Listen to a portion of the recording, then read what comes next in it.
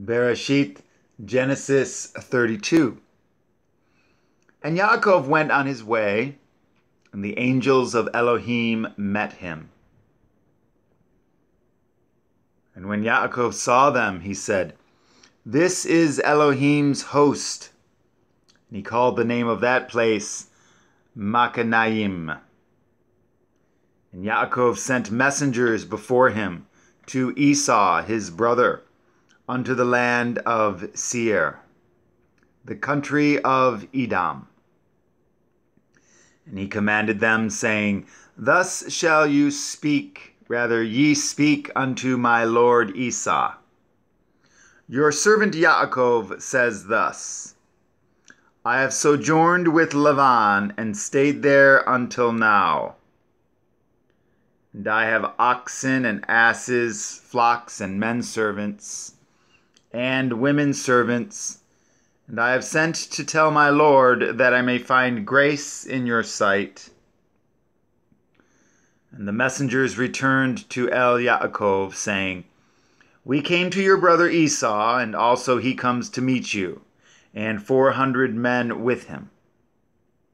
Then Yaakov was greatly afraid and distressed, and he divided at the people that was with him, and at the flocks, and at the herds, and the camels into 2 bands, and said, If Esau come to the one company and smite it, then the other company which is left shall escape. And Yaakov said, O Elohim of my father Abraham, and Elohim of my father Yitzchak, Yahuwah which said unto me, Return unto your country and to your kindred, and I will deal well with you.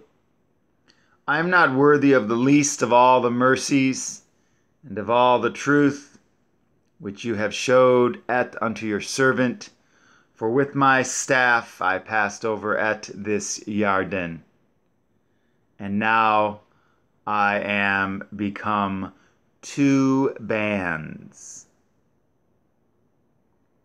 Deliver me, I pray you, from the hand of my brother, from the hand of Esau, for I fear him, lest he will come and smite me, and the mother with the children.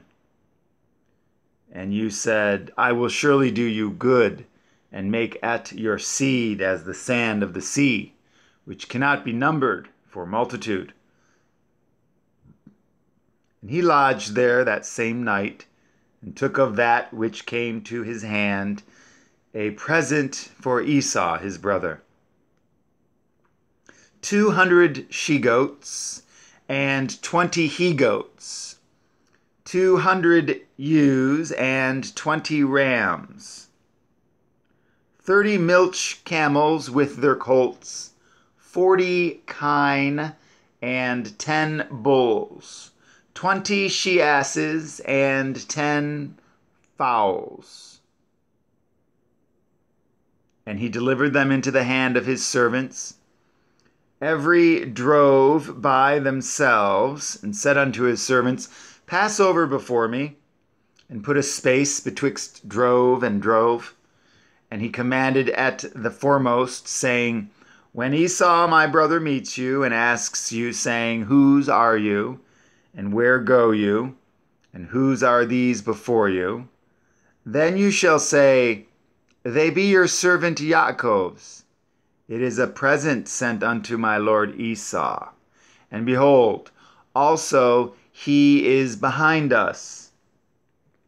And so commanded he at the second, and at the third, and at all that followed the droves, saying, On this manner shall ye speak unto Esau when ye find him.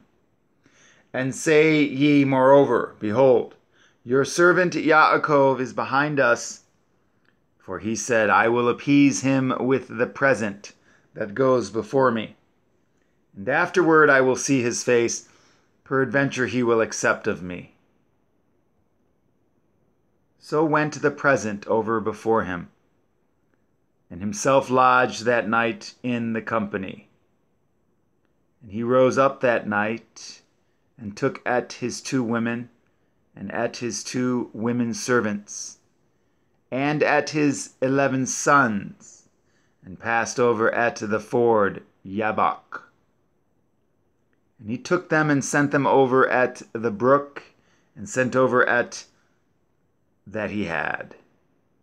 And Yaakov was left alone, and there wrestled a man with him until the breaking of the day. When he saw that he prevailed not against him, he touched the hollow of his thigh, and the hollow of Yaakov's thigh was out of joint as he wrestled with him. And he said, "Let me go, for the day breaks." And he said, "I will not let you go, except you bless me." And he said unto him, "What is your name?" And he said, "Yaakov." And he said, "Your name shall be called no more Yaakov, but Yisrael. For as a prince have you power with Elohim and with men, and have prevailed."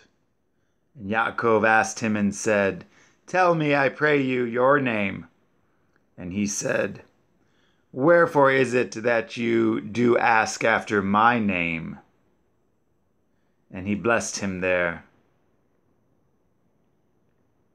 And Yaakov called the name of the place Penuel, for I have seen Elohim face to face, and my life is preserved. And as he passed over at Penuel, the sun rose upon him, and he halted upon his thigh. Therefore the children of Israel eat not of the sinew which shrank, which is upon the hollow of the thigh, unto this day, because he touched the hollow of Yaakov's thigh in the sinew that shrank.